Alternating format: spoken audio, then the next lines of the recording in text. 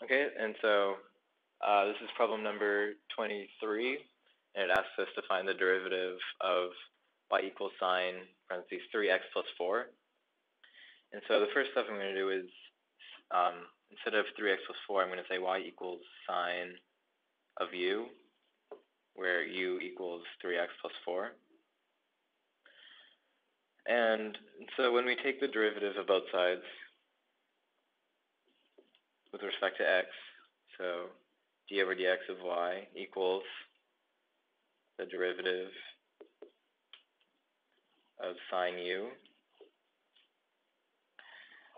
And so we get, over on the left side, we get simply dy over dx. So on the right side, and so the derivative of sine u would be, first of all, cosine u,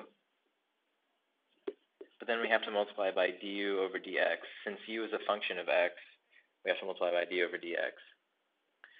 But what is du over dx? And so if we go back up here, if we take the derivative of both sides,